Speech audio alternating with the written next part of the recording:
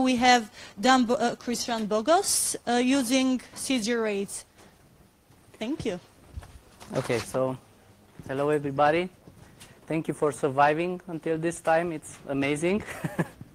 So I'm here to talk about CGRateS today, and yeah, I'm part of the project since a while now, and we got quite some new additions and exciting functionality over the time, and yeah, a bit how we reached here, just to understand why we came to CGRateS. So we are a company in Germany. Since over 10 years, we were doing server-side solutions in VoIP environment. So we had both retail as well as wholesale projects. And in time, we needed to have a proper way of rating. So during this time, we also considered that we were educated in the hard way around the live system outages. This is how CGRateS came up. What CGRateS? It's some mixture of terms. It's something which works real time. It's coming close to billing, although it's only a billing engine. And it's a suite of things because it has more component than just a billing engine. It's enterprise because it's customizable, so you can use it as a framework to do your own thing. So you can customize it to help you solving your billing issues. It's all open source. So full sources are available on GitHub. We don't have any add-ons in private repositories, and we really respect and consider the tips from our community. It's a non-intrusive, by the way, it's a non-intrusive billing system, so it will not force you routing your calls through us or do other tricks in order to get the billing out. It simply communicates in real time with your communication switch or other routing service. It's designed around performance, being online and real time. It needs to be fast. For that, we have we have developed our own caching server and system inside. Which is transactional. It has support for LRU, if you know list record used, and it also has support to time out the items in cache. Everything what we do, it's asynchronous, so we use these micro threads, which everybody, all the Go developers know by now that they are very powerful and handy. Talking about Go, by the way, I think we are one of the oldest projects around. We started sometimes in 2010. So by that time, Go was in weekly release stage. So we took quite some risk starting a billing engine in unknown programming language, which was kind of fun as well. It's a test-driven development project. Today we have more than 4,000 tests which we run on our builds. We have both unit test, integration test, also call simulation test. So it's something which protects us quite seriously from making or hitting ourselves. It has a modular architecture. It's cloud ready, so it's based on microservices. Everything what CGRateS does, it does it through APIs. We call it, even when CGRateS breathe, it does it through an API. It's easy also to enhance it by replacing specific components. So you can simply, you don't like something which we wrote, you take it out, you put your own component, and the rest of them should be working like it was working before. It's feature rich. So we are what others are calling online or offline charging system. It's multi-tenant.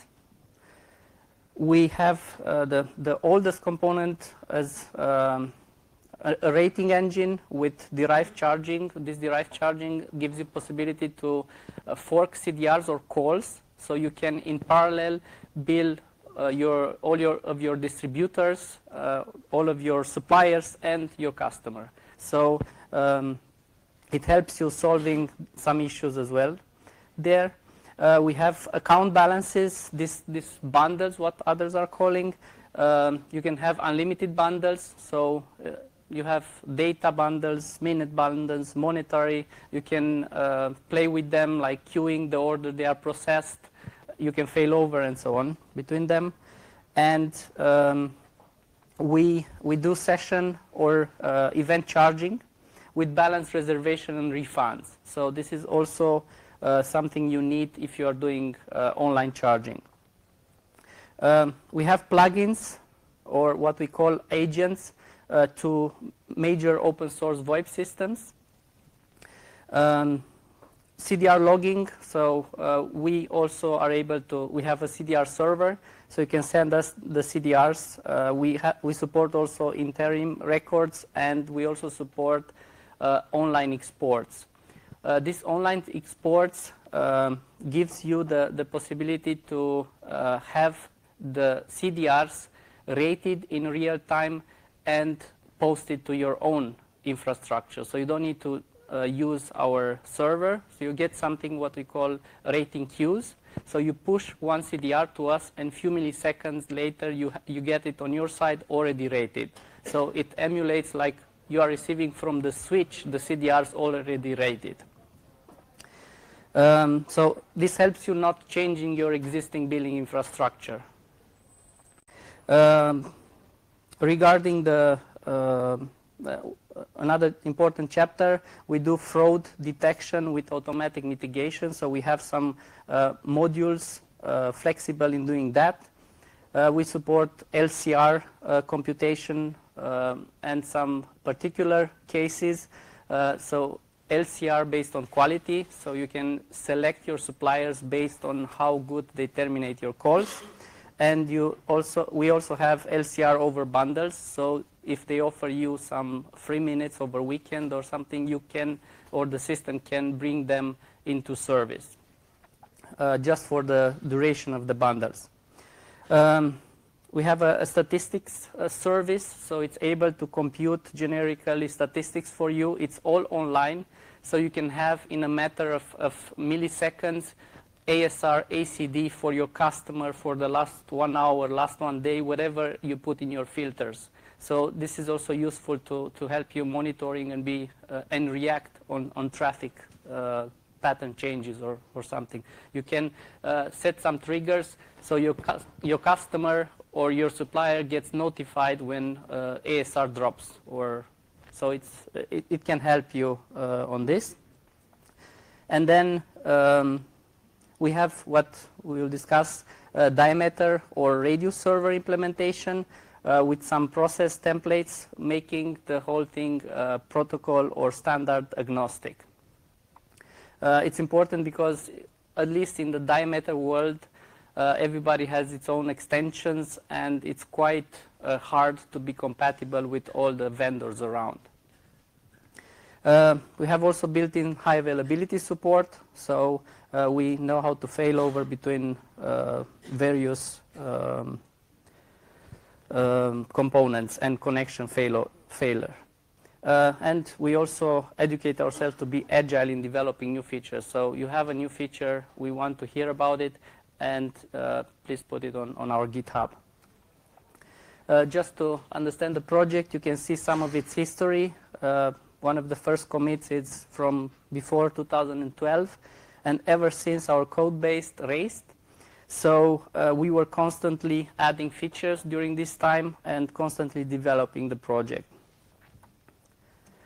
To understand how CGRateS works, I have put the components which are part of the CGRateS ecosystem.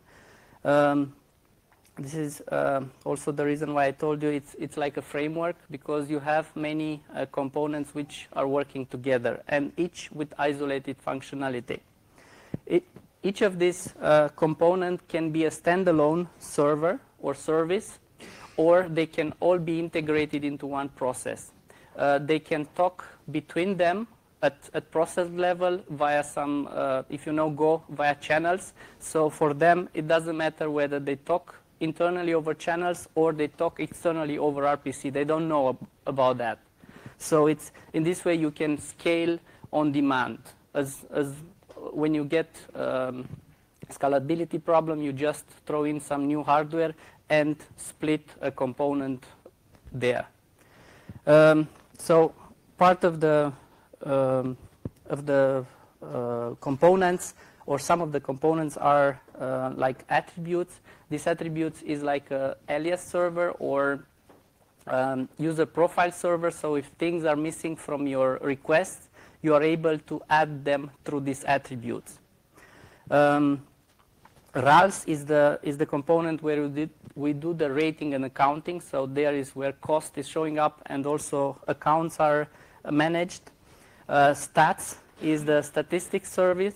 It's a generic one, so you can implement new algorithms or new methods of computation by simply adding some a function.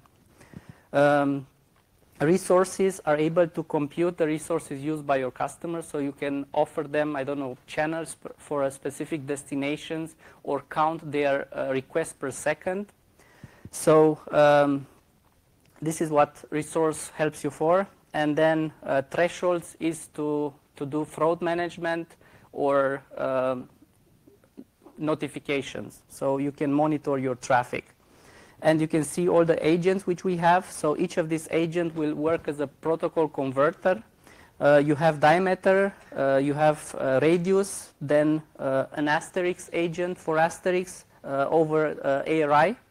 So free switch is also supported, Kamailio, and also there is a module within OpenSIPs, mod CGRateS, doing exactly the same thing, and a general session manager dealing with sessions. We also have support for importing generic CDRs, so you can throw in any CSV or XML and you can configure templates to process it. Regarding diameter and radius agents, we have, as I told you, a generic protocol converter.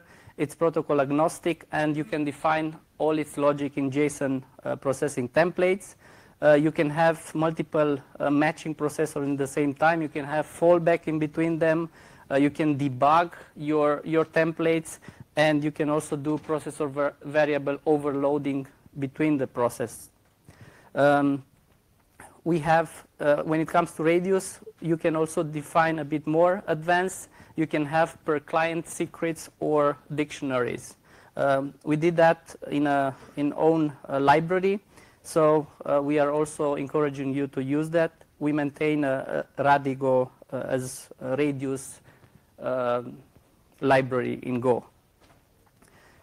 Some idea to have on how you define the templates. So you will, for example, in case of diameter, you will select the CCR fields which you want to convert and send it to CGRateS, and you also will select which fields you want in the diameter answer. So in CCA answer being sent back to diameter client. Out of the diameter event, you will have internal event going to CGRateS. So you see here the event which is produced out of a complicated event in diameter. And you can see as reply, you have more modules based on what you have selected to be requested in the request. You get specific answers, and you see here attributes like querying the database or resources. For monitoring resources, you have the maximum usage of your call. This is the value in nanoseconds, because this is how Go defines time duration. And then you have the list of suppliers if you want, if you're interested, to with their cost and why they were selected. Again, it's all integrated in one API call. So I went fast. I don't know. Do I still have time for questions or? Okay. So if any question, I know I was a bit Have you had fast. any troubles with goal diameter yet? Not seriously. We use it in production since 1.5 years. We have, at this particular customer, sometimes peaking 500 requests per second with 50,000 active sessions. So it's quite stable for us. I'm the author. This is what I'm Oh, nice to meet you. So it's really a good library. So nice to meet you again. Yeah. Do you have some benchmarks? Because there is some caching, but the numbers are always different. Yeah, it depends. Sorry, he's asking me if I have some benchmarks on caching. So I told you, in production benchmarks, we're like around 500 requests per second with 50,000 simultaneous sessions up. So if you want to go above 500, what's the option? We are working, we didn't have a customer more than 500 because they have like 600,000 prepaid users. So this is quite a large network. But if you want to go above that, we are working on a balancer solution which should be available in maximum 2-3 months, I think, or let's say 5 months. As soon as you have the network, if you have today the network, I will be more than happy to assist you to bring it up. But there was nobody that high.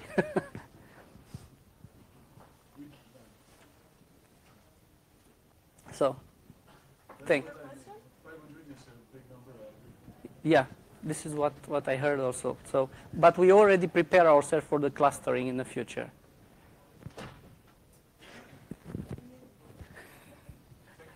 Thank you very much.